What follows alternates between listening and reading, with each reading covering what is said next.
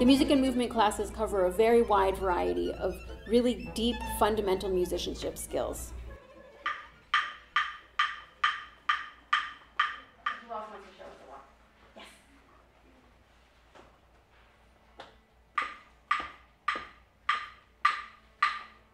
Same kind of walk? No, what did you notice? What was different? She had smaller steps and she was... That's exactly right. Very observant. Okay, who's next?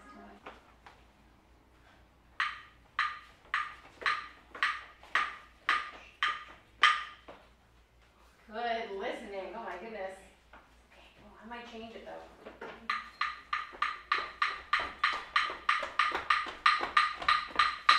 What if we all try together? Yeah! Everybody stand up. Yeah! And walk.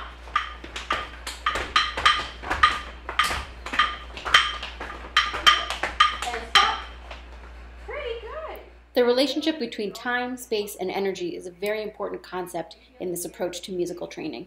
The first foundations of this idea can be found in activities and stories we use to help young children explore the space around them, the different parts of their bodies, how they move together and independently, and the many different ways they can move through space.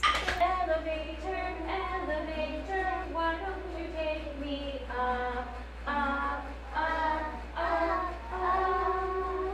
Elevator, elevator, why don't you... Singing and solfege are key to the training of any instrumentalist. Our own voices are often our best teacher, and we sing a lot in every class to develop inner hearing for intonation on our instruments and a natural sense of phrasing. Of course, we also do it because it's part of being a human. And let's go back down.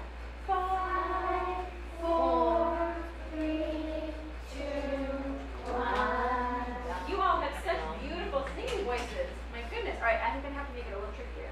You ready? What note is down here, remember? 1, 2, 1, 2, 1, 2, 3.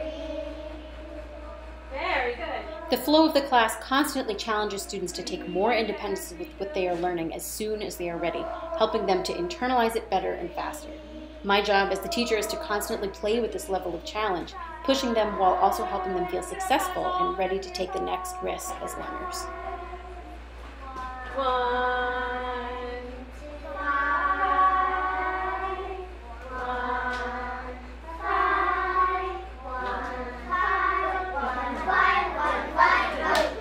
1. You all show me your group walks.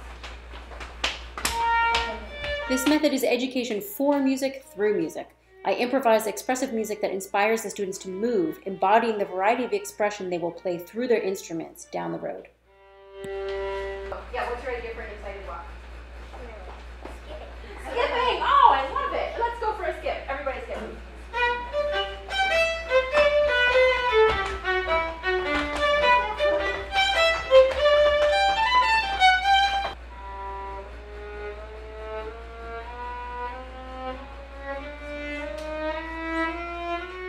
We act out stories and situations from life to connect the students' musicianship to their own direct human experience. Teaching range and melodic direction, which notes are high and which notes are low, can happen while being Jack's beanstalk growing up to the sky. The students need little verbal explanation to do this and experience the link with the musical idea. This is going to be a long time. Let's go.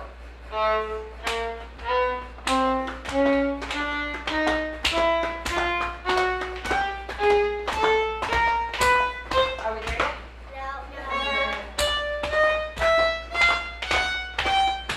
Are we getting tired?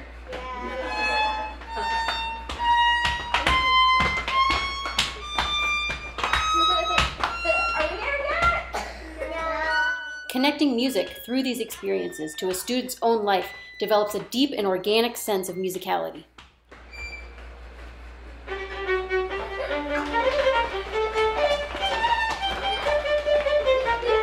Does the giant have longer legs than you?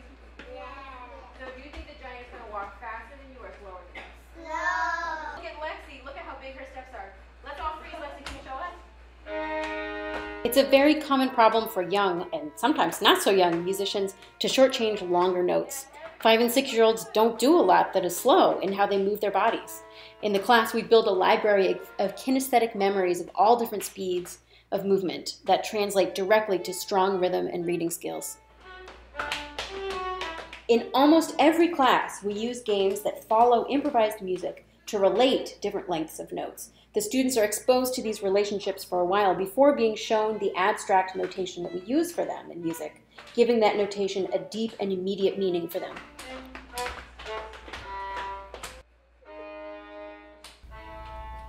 The experience is also really fun and joyful for the kids.